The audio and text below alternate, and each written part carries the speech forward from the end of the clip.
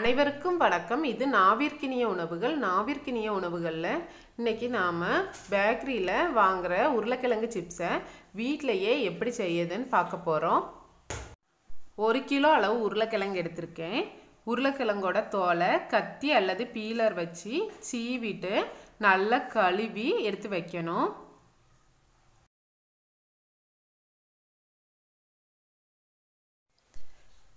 கிழங்கு சீவுக ஒரு சீவல் எடுத்துட்டு அதில் உருளைக்கிழங்க வச்சு இந்த மாதிரி சீவி எடுத்து வச்சுக்கணும்.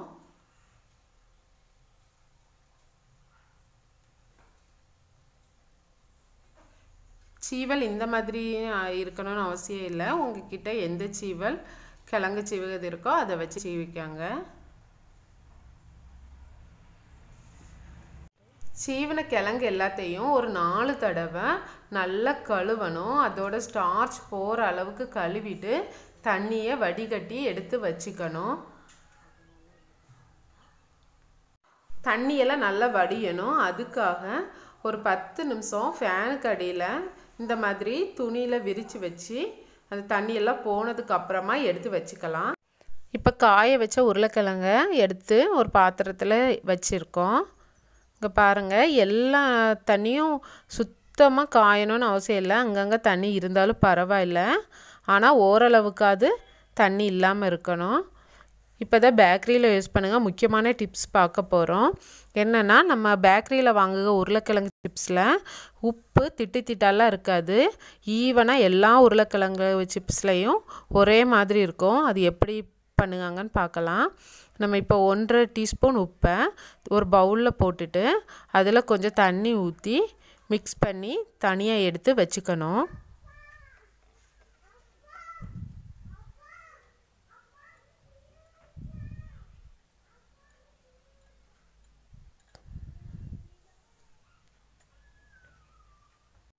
ஒரு பாத்திரத்தில் எண்ணெய் காய வச்சுட்டு எண்ணெய் சூடானதும் நம்ம எடுத்து வச்சுருக்க உருளைக்கிழங்குல கொஞ்சம் போட்டு பொரிச்சிடலாம்.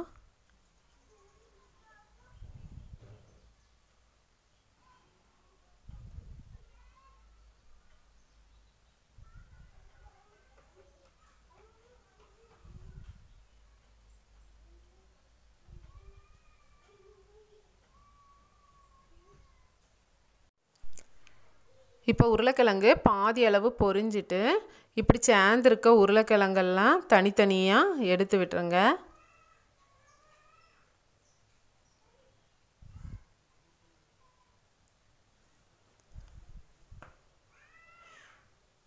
இப்போது நம்ம கலக்கி வச்சுருக்க உப்பு தண்ணியிலேருந்து ஒரு டீஸ்பூன் உப்பு தண்ணியை எடுத்துட்டு இந்த எண்ணெயிலையே இப்படி சுற்றி ஊற்றி விட்டுறணும். மேலெல்லாம் திரைக்கும், அப்படியெல்லாம் பயப்பட வேண்டாம்.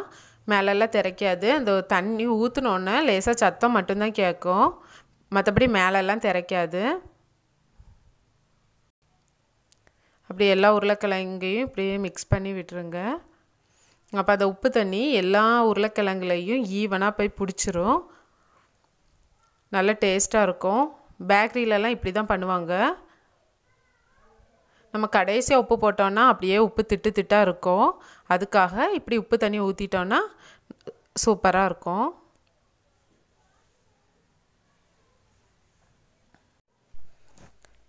இப்போது உருளைக்கிழங்கெல்லாம் நல்லா பொரிஞ்சிட்டு சிப்ஸ் ரெடி ஆகிட்டு இதை எடுத்து வச்சிடலாம்.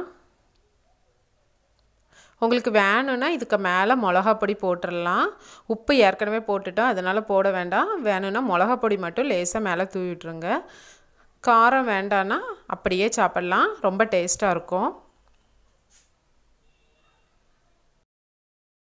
நான் ஏற்கனவே செஞ்ச சிப்ஸு வைக்கிறதுக்கு முன்னாடி காலியாகிடுச்சு. அதனால் அதே மாதிரியே கொஞ்சம் உருளைக்கிழங்கு எடுத்து சிப்ஸ் செய்யேன். இது ஊட்டி உருளைக்கிழங்கு தான், தோட்டத்திலேருந்து ஒருத்தவங்க கொடுத்தாங்க. சிப்ஸ் எவ்வளோ சூப்பராக இருக்குதுன்னு பாருங்கள். என்னோடய சமையல் உங்களுக்கு பிடிச்சிருந்தேன்னா நாவிற்கினிய உணவுகள் சேனலை சப்ஸ்கிரைப் பண்ணுங்கள், லைக் பண்ணுங்கள், ஷேர் பண்ணுங்கள், கமெண்ட் பண்ணுங்கள். நன்றி.